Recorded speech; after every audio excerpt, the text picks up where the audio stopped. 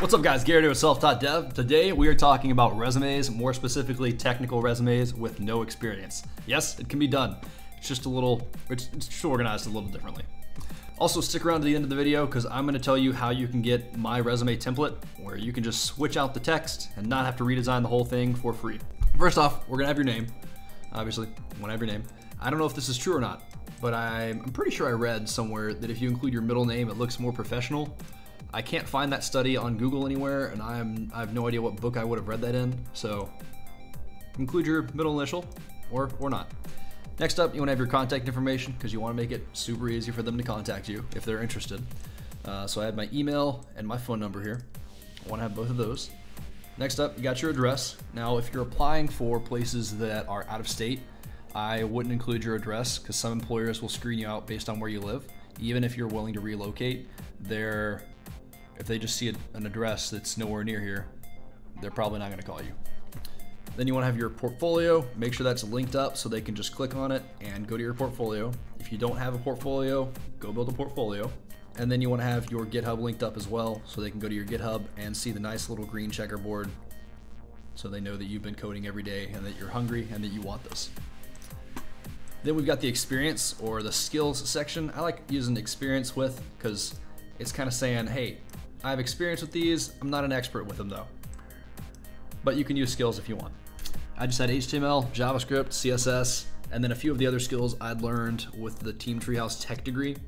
Don't put 20 skills here. I don't know if other companies do this, but when me and Marvin see a resume, if it has more than 20 skills, we assume they don't really know anything. Because anytime we have somebody like that come in, we say, all right, build us a button. All right, now style it this way.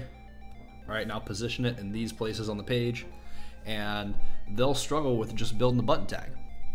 And it doesn't look good. Like they'll go about it 20 different ways and they don't use the button element.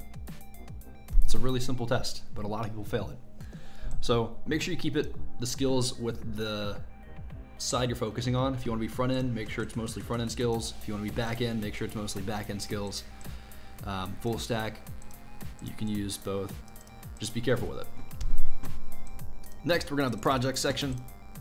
I know you're saying, Garrett, where's the education at? I went to college or I went to a boot camp. That's cool, we're gonna put that at the bottom though. So your project section. What you wanna do, have your project title, have the project description, and then have the skills you used on the project. Make sure the project is linked up to either the GitHub or the actual project. If I had to go back and do it again, I'd probably link these to the actual project that I have on my portfolio. So when I click on this, it would bring up the random quote generator instead of the GitHub. That way they can test it out. Make sure you have your projects hosted too, because it's really disappointing when we see a picture and we're like, oh, that looks cool, and all they have is the GitHub. If we're going through 200 resumes, we don't have the time to clone, download, and recreate your project.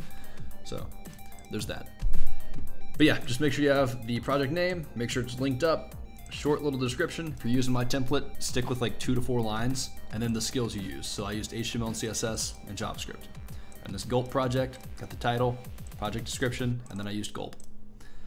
So pretty simple. If you don't have any projects, come join Discord because we're gonna start doing 1 project a month. Link is in the description. And then there's a bunch of, if you just Google front-end developer projects, I'm sure you can find a lot. Or just like recreate Google or go to my portfolio and copy my projects. This hasn't changed since I got the job, so there's that. And then if you have more than 6 projects, I have a link here to my portfolio, again, so they can see more than just the 6 projects I have linked here. I put the projects that showcase the widest range of skills. And then last, we're gonna have the education. So if you went to college, put your college here, put the day or the month you graduated. Don't say, I was watching a Google YouTube tips video and they said don't put like summer 2016, put the month you graduated. I can probably take off the date too and just put August because the date's not really relevant. If you went to boot camp, put the boot camp. If you got like a certificate, put the certificate name down here and then put the dates you went to the boot camp or the date you graduated. I did Team Treehouse, so I just had the tech degrees I was working on and then the dates I was working on them. And then I was doing free code camp on the side too. And the dates I was working on that. I just like getting multiple perspectives, because like if you do free code camp, you're gonna learn a lot.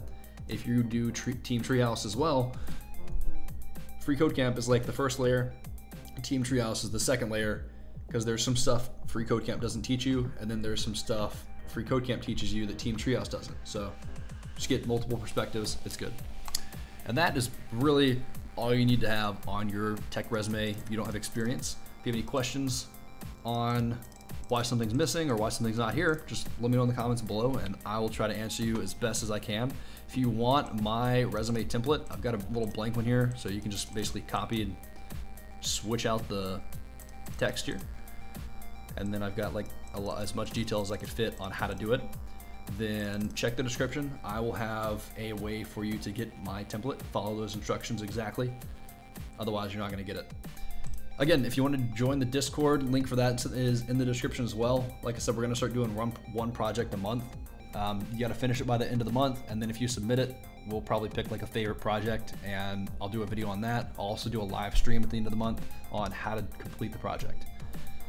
So I think that's it. If you guys have any other questions, let me know in the comments below. Give me a thumbs up so YouTube knows I'm doing good stuff. Make sure you subscribe, and I will see you next time. Peace. Round 1.